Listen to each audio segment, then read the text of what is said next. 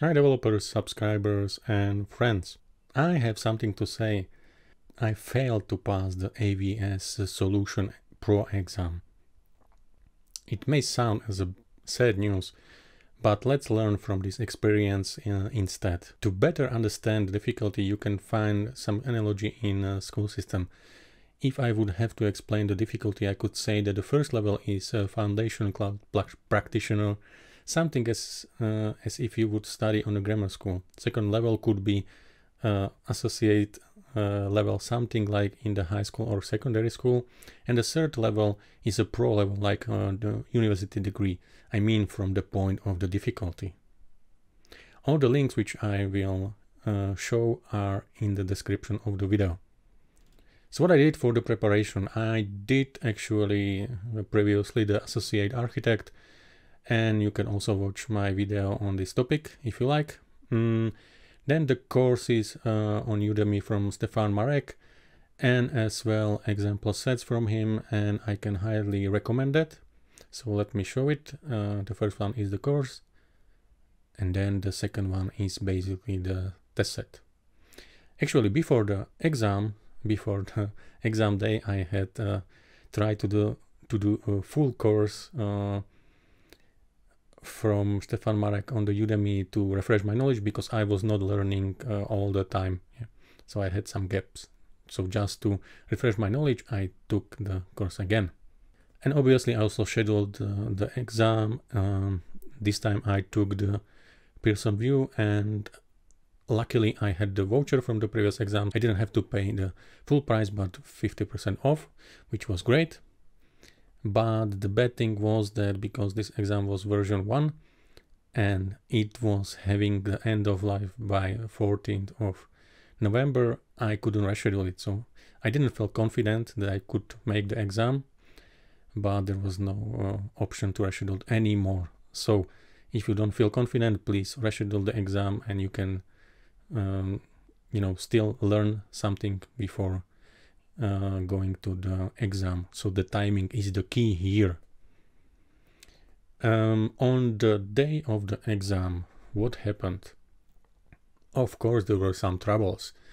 And this time that was that, for example, I couldn't launch the property application for the checks, like the connectivity checks and so on. So it was saying that basically the application doesn't have the latest version, but I downloaded it 10 times and it still didn't work. Okay, that from time to time it happens, but you still should wait until you have the correct time of the exam start, and then you should see the link where it would show you that you can start the pre-checks or whatever, and then you have some kind of different application, I think. Anyway, to pass this, I had to scan or use the mobile application, and I think it was shooting the room, shooting myself and the ID. And only when I uploaded this to the mobile application, like a pre-check, I was allowed to go to the next step in the desktop application, where actually some proctor called me via the video call on this application, and I had to scan the table, like room and myself, as usual. The bad thing is that you cannot use, for example, and I didn't like this, that you of course cannot use the second monitor. And actually, if you use a notebook and you have a small one, it's quite difficult to read the questions, because they are quite big. Not only the questions, but as well the answers. So if you have a chance to grab a notebook with the better monitor resolution, it's beneficial to you. Otherwise, I recommend you to schedule the exam in the test center. What is as well not nice is that if you pass the last question, you will not know if you do the online exam, you will not know if you passed or failed. There will be no score, nothing, just some another question about the exam itself, no immediate result, which is not nice. And you need to wait for the official email. The exam was very difficult. and I was as well disappointed with the first questions, which they were very, very strange and difficult to read and understand.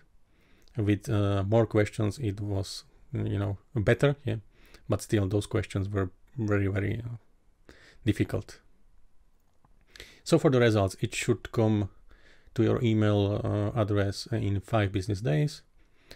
So you should then know if you pass or not. And I received this in 2 business days. The result was fail, and it was saying I can repeat the exam in 14 days. So let me show you what I received. And basically it was a link to the AWS portal, where you would first see the grade fail, then you can download the score report, and the score report I will show right now. So again, you will see fail or pass and the score. So I had 699, which is less than 750, but it was just, you know, a couple of points away from passing the exam. So if I would study more or reschedule the exam, most probably I would pass it. Most probably, you never know. Then on the next page, there was information about some section detail where I should improve and so on. So at least something. What I think overall about the exam is that I don't think I would recommend this exam because the added value is very small. Yeah. You maybe learn some new things, but I still think that most of the things you could Google or find if you need them. Yeah. And usually in the scenarios based questions, you maybe would not answer in the questions which they would want you to answer, because usually the situation is more difficult than on the exam questions. And there are a lot of correct answers, and depends really on the scenario. Okay, what do you think? Should I repeat the exam? Do you think I will score better in the next time? Well, let's see. So thank you for watching, and of course don't take the video message like disappointment, but more as lessons learned, where the core lessons are: if you are not confident, reschedule the exam. For difficult exams, go with the test center. And I think that certification should not be your primary goal, rather a proof of some knowledge which is externally validated. If the external validation company and their exam makes sense, that's another story. Stay tuned for the next video. Bye.